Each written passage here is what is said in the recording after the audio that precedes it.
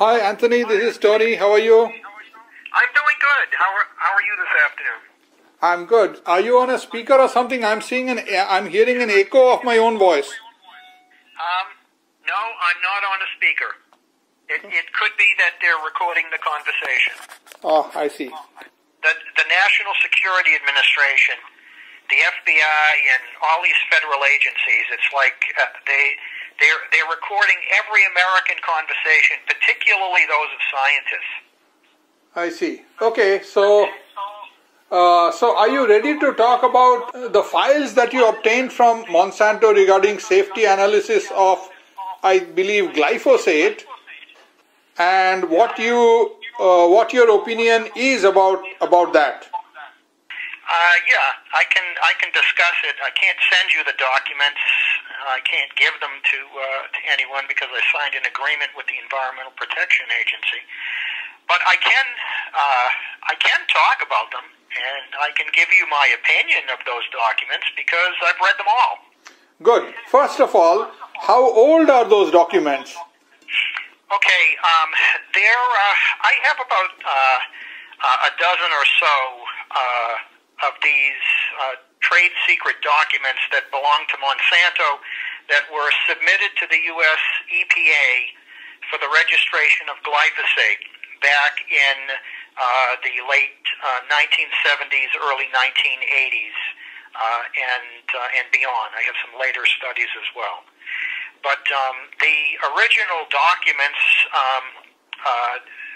these are all animal studies. They did animal studies in mice. They did animal studies in rats, rabbits, and dogs. And they did not only short-term studies, but they also did long-term studies. Now many of the activists say that there aren't any long-term studies that Monsanto did. Well, that's not true.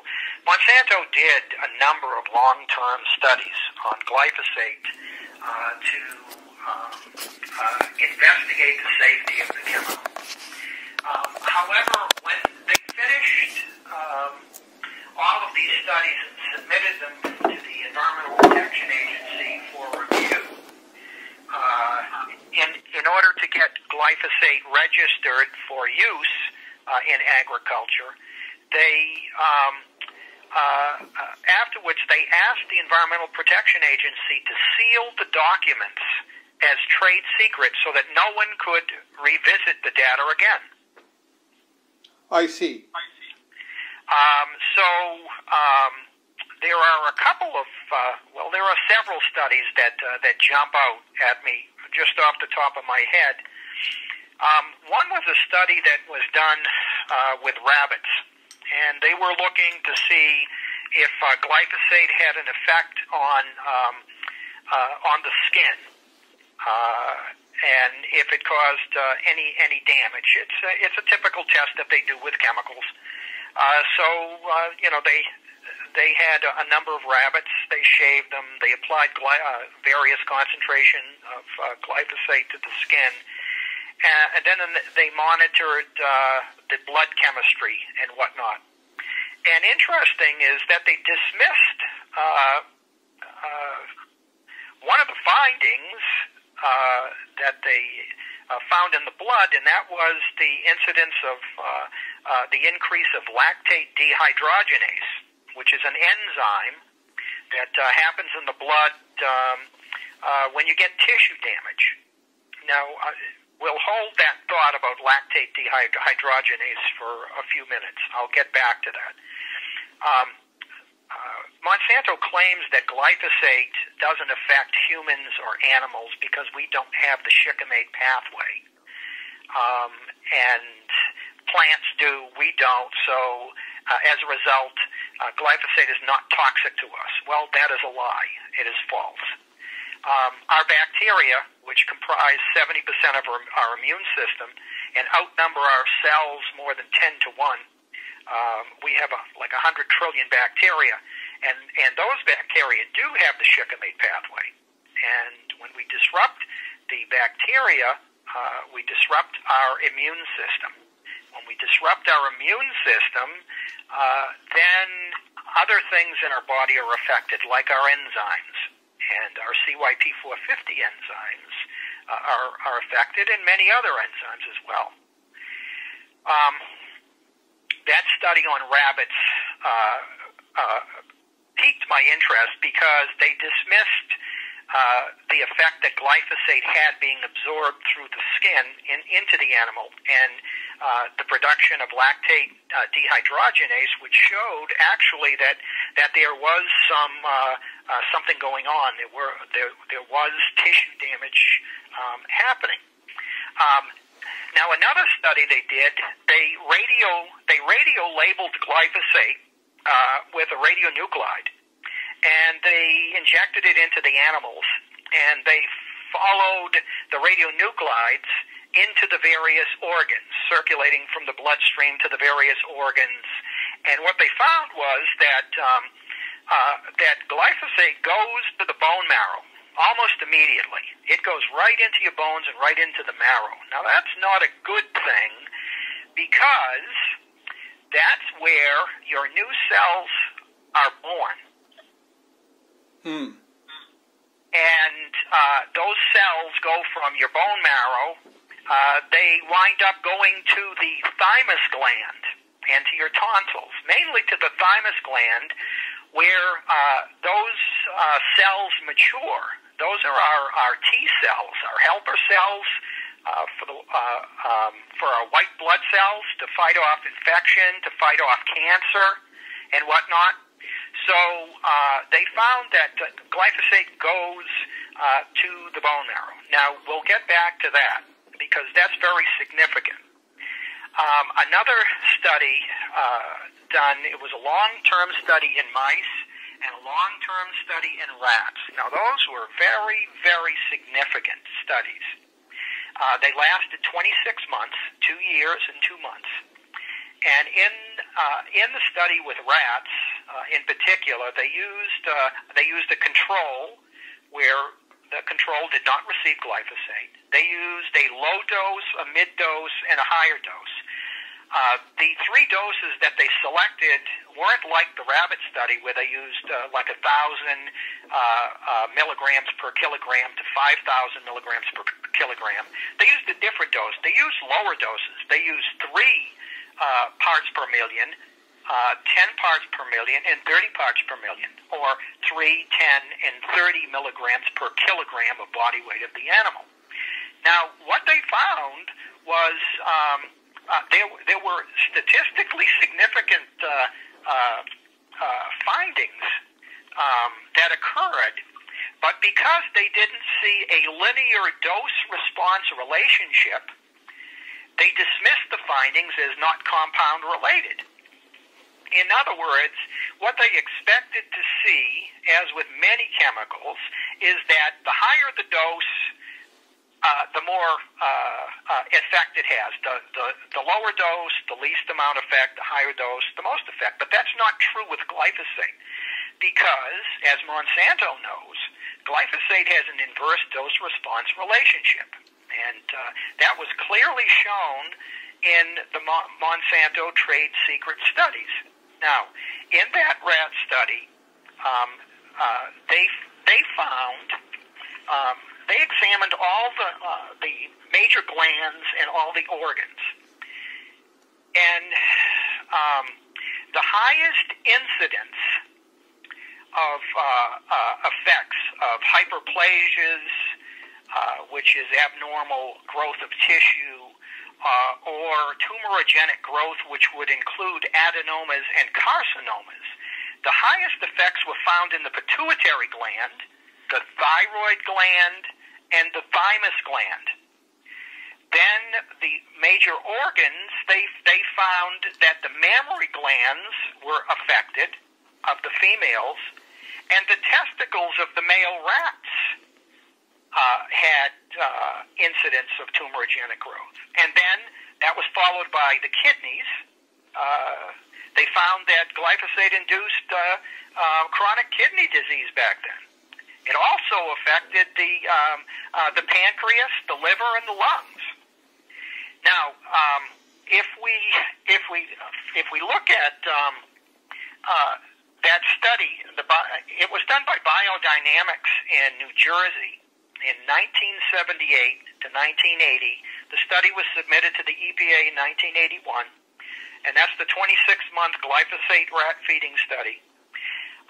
It's interesting that the amount of interstitial cell tumors of the testes of the male rats was very significant. They didn't find any incidence in the control. But in all three groups, the 3 milligrams, the 10, and the 30 milligrams per kilogram of body weight, they found incidence of hyperplasias, of adenomas and carcinomas.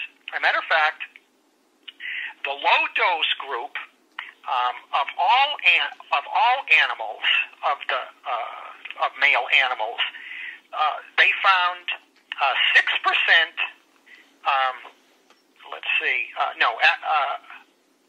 Of all the male animals in the study, they found in the low-dose group, they found 7.69%.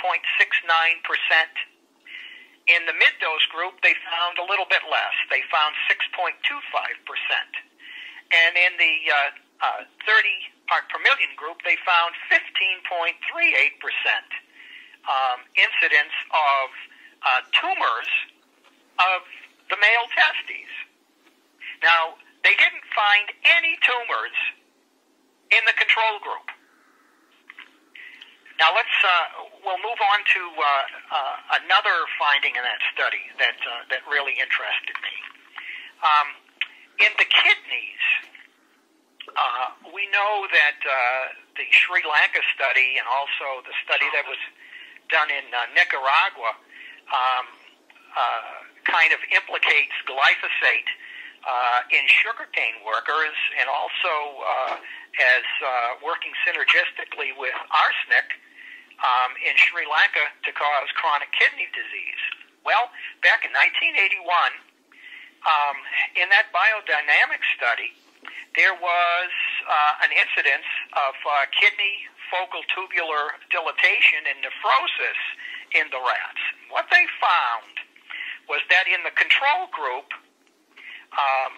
there were 2 out of 10 animals that, or 20% of those that they looked at, had tubular dilatation or nephrosis. And in the low-dose group, they found 30%. In other words, 3 parts per million induced 30%, which was 50% more than the control group. In the mid-dose group, they found 22%. They found less. But then in the high-dose group, they found 70%. And if you look at both kidneys, incidence in bilateral or 2 kidneys and unilateral and or 1, they when you look at the study as a whole, they found that glyphosate induced chronic kidney disease in 80%. That's pretty significant. Now, what they did was they brought in historical controls that were totally unrelated to the study, and they did this repeatedly throughout all of the findings. They brought in historical controls that were unrelated, that had controls where they found incidence of tumors in the kidneys, and they used those contaminated studies to cancel out the results that they found testing glyphosate. And they did the same thing with the testicles of male rats. Even though their own control had 0 incidence, they brought in contaminated studies, unrelated studies, that showed incidence of testicular tumors in the rats, and they used those to cancel out the glyphosate study. Now, I'll continue on. They also found, in 1981, they found an incidence of pancreatic islet cell tumors of the pancreas in the male Sprague Dawley rats. In the control group that did not receive any glyphosate, there was 0 incidence of adenomas and carcinomas. However, in the low-dose group of 3 parts per million, they found 10% incidence of adenomas and carcinomas. In the mid-dose group, 10 parts per million, they found 4% incidence. And then in the 30 part per million group, they found 6% incidence of adenomas and carcinomas of the pancreas. Then they brought in a number of studies, historical studies, to compare these numbers with, to arrive at 0, to say that glyphosate had no effect on the pancreas. They didn't know what caused the numbers that they saw, and they dismissed it as a mystery. Then we progress on to, there was another study done in 1990. It was done it was done by Stout and Ruker. It was a 24-month feeding study.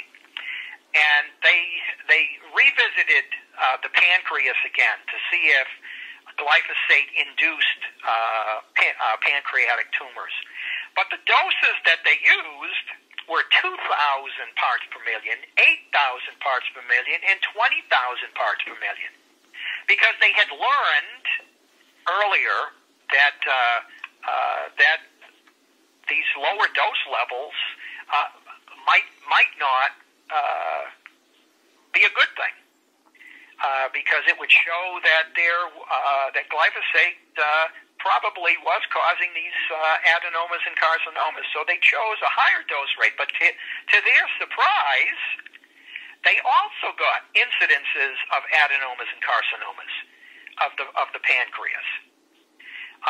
I'm looking at a table that I made for a paper that I'm writing, and in the control of that study that received no glyphosate, they saw a 5% incidence of adenomas and carcinomas. In the low dose group of 2,000 parts per million, they saw 18%. That was over 3 times more adenomas and carcinomas. In the mid-dose group of 8,000 parts per million, they saw 10%, which was double what their control was. And then in the 20,000 part per million category, they saw 15%. And that was 3 times their controls. So in every incidence, they saw that the glyphosate-treated animals had higher incidence of adenomas and carcinomas. Now, when we look at the Monsanto data for the thyroid, and we know the importance of the thyroid and producing thyroid hormone, like the other glands, they produce hormones that regulate our body functions in our immune system. In the thyroid, they found C-cell tumors in the female rats. They had a fairly low incidence of about 4% in the controls, but then when they went to the mid-dose and the high-dose group, they found 12% and 11%. It was like 3 times higher rates of thyroid cell tumors in those animals. So what did they do? They brought in multiple studies, historical control studies that had incidences of tumors in the controls, and they used that to wipe out the data and say that it wasn't the glyphosate.